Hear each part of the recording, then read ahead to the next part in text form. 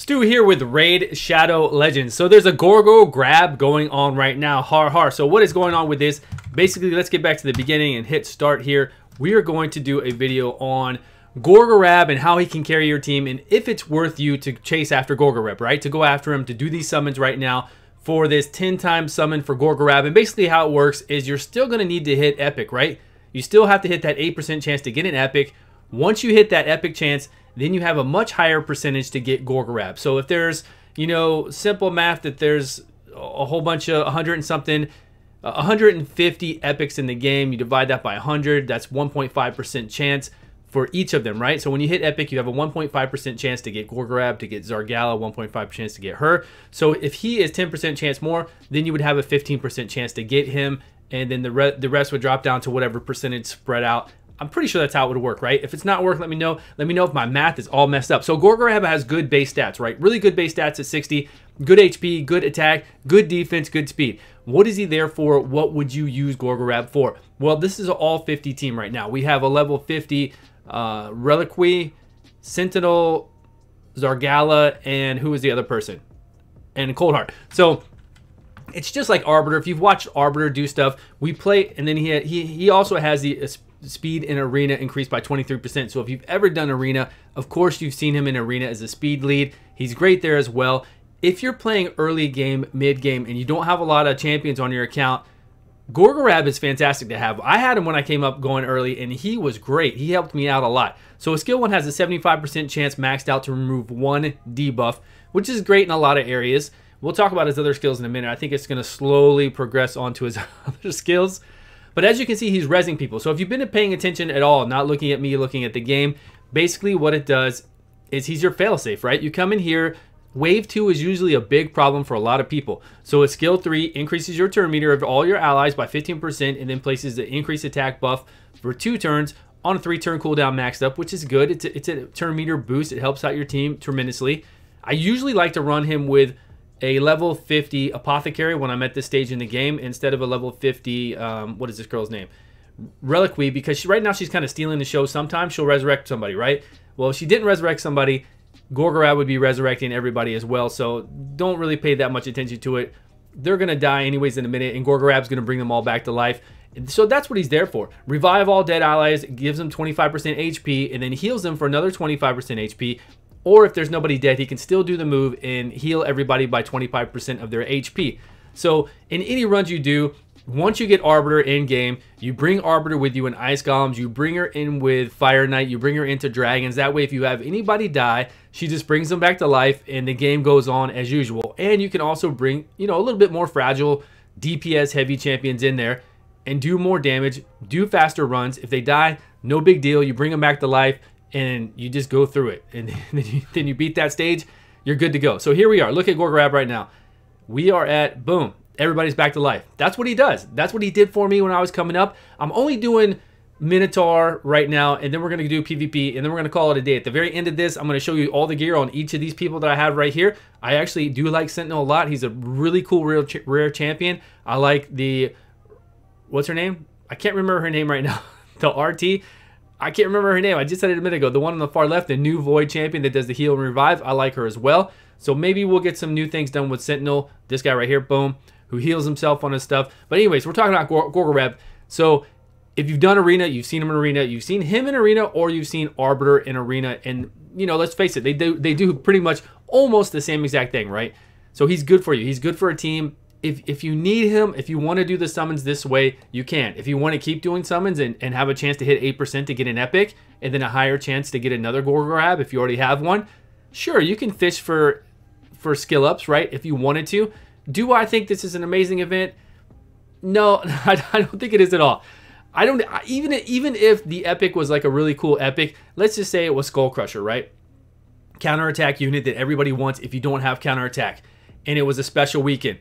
I think then a lot of money would be pulled in, but only then. I think if you put any other champion in there, even if it was a Royal Guard or a Terrell or anything else, I don't think people would go necessarily super crazy on doing summons just because of that alone. I just don't feel they would. I don't know. Maybe to work out, and that's what I think Polarium's doing. I think they are testing it out to see how it works.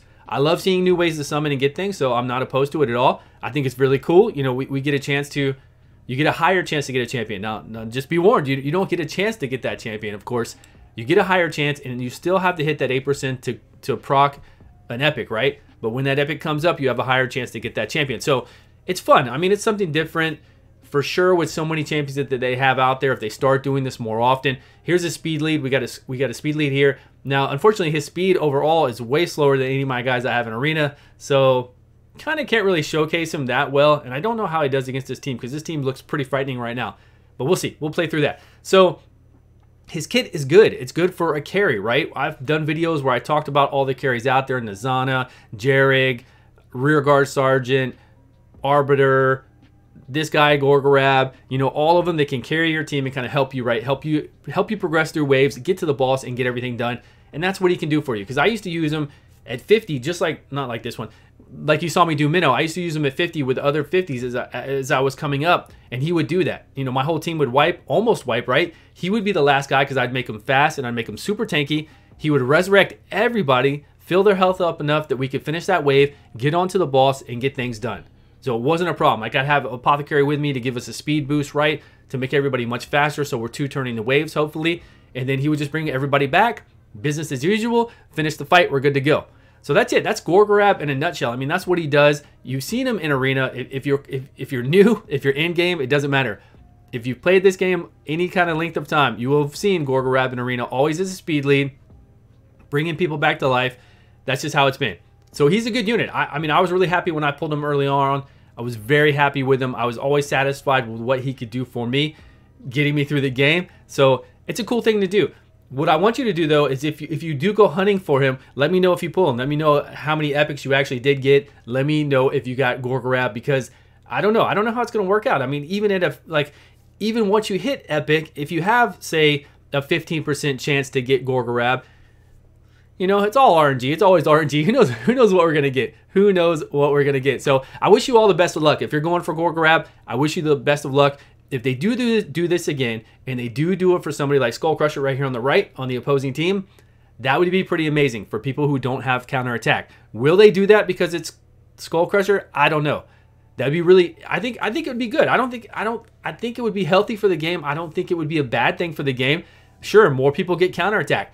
More people should have counterattack, okay? Because so many things in the game rely on counterattack, because the game's kind of overtuned for most things, and you need counterattack for Fire Knight. You need it for the clan boss. You need it for other things out there to have a really good time. I think the rest of this is just showing you the gear that I had on those people, so it didn't look too overpowering because everybody always asks for gear anyway. So I want to show you the gear. I had to take off some of their gear so that they would actually not attack GORGORAB, you know, right away, so that they would leave him for kind of last, because I had too much gear on the Reliquary Girl, and Sentinel definitely had too much gear. He was too tanky. He was healing himself back every turn. He's a really cool champ, and I had to take a chest piece off of him as well, so you can see all their stats. And that is it, guys. That's all I've got for GORGORAB. Please let me know what you think about him. Let me know mainly what you think about this event. This has kind of been a GORGORAB review. I think we show his masteries too. I didn't really go over his masteries, so I guess it's not... Maybe, I think I already did a video on GORGORAB, and I went over all this stuff for him, and I did pretty much the same thing. It's an older video. I didn't have a green screen back then. A lot of things were different when I first started out, so maybe we'll go back and watch that. But his masteries, really, for GORGORAB, I ran him plain. I ran him with nothing at all. If you want to run him in game, and he's super tanky like he should be, and he's fast, then you can go defensive tree, alleviate some damage that your other people would take, get those defensive traits that...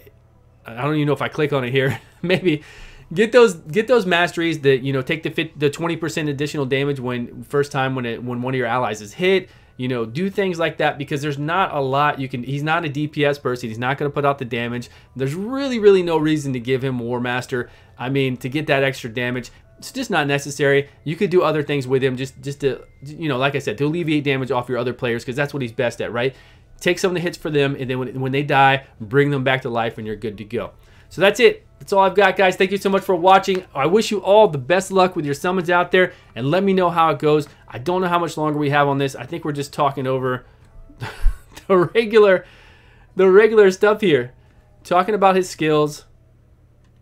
Yes. But he is. He's really just an Arbiter, right? Or an Arbiter is a more advanced version of this guy that can do more. But the only thing he does have is, you know, being able to take off buffs on a skill 1, which can be handy in some keeps. There's nothing wrong with that to remove buffs. There's actually a lot of good places for that. So thank you all for your support. Please like and subscribe, as you can read down here below. And I'll see you all very soon.